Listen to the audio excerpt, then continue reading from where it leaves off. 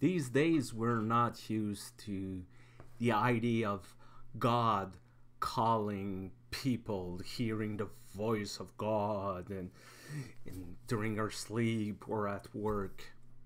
And yet in our churches we keep this kind of vocabulary. We say that someone is called to ministry. And in the United Church of Canada, when someone feel that call, receive that call, there's a disposition and series of procedure that tend to that the aim of those procedure is to test that call, test the validity of that call.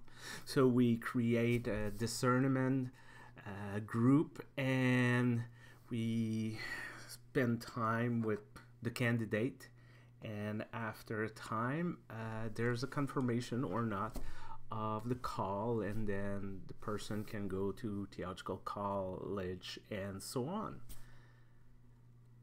When we look at the story of Samuel, it starts as a story of a call, and we have to admit, in the First Testament we have a series of great character that begins their story as unlikely individual to be used by God. We can think of Moses, for example, who said himself, "I'm not good at speaking, my tongue is heavy." We have David, greatest king, that start as a young shepherd. He's the youngest of 7 brothers. There's many other stories like this. And as we start the story of Samuel himself, he's working for the prophet Héli, and he's young, and he's not an apprentice who is expected to follow in the footsteps of his master. No, that will belong expected. It's expected to happen in Héli's sons. No. He was more a servant, a lackey, doing the job that the priests and the important people don't want to do, the one who will get his hands dirty. And one night, Samuel received a call, and God issued this call not once, not twice, but 3 times. And Samuel said, "Here I am." And we're used in our world, in our churches, to think that only important or special people are called by God, and surely not individuals like us. They have to be special. They have to have a little something that we can discern, we can see if we look sufficiently.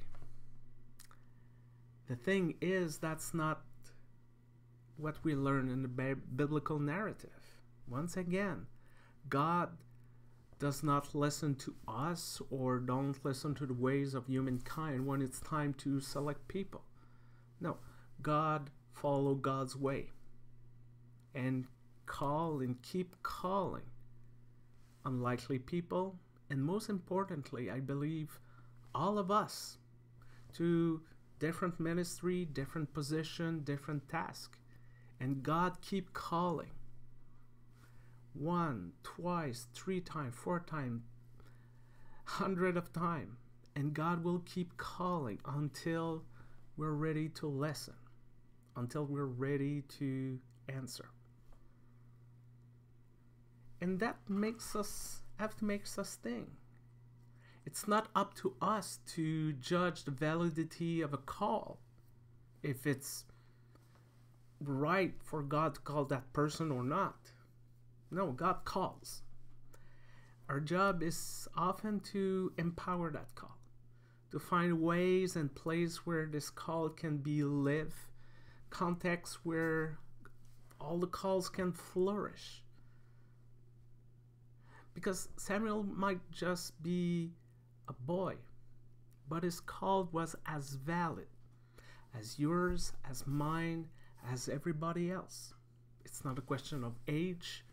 It's not a question of gender, sexual orientation, gender identity. So many things we put barriers on. All those human-made barriers, God calls. It's up to us to listen and to answer. Once again, thank you very much for listening. I want to wish you Happy New Year. And until next time, I remain Stéphane Vermette, the lectionary man. Talk to you soon. Bye-bye.